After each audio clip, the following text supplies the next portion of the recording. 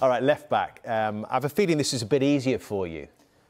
Yeah, listen, there's out of all the players I've huge time for and respect for, obviously a fella Cork man, but very good players on there. Mikel was a very good player, obviously. I'd love when Patrice came in, Shazy, but Dennis Irwin, every day of the week.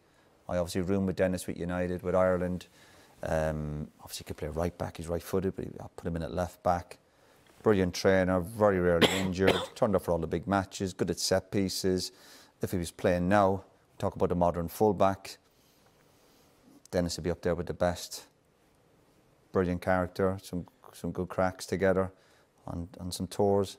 And Dennis was good. Dennis was a good fella.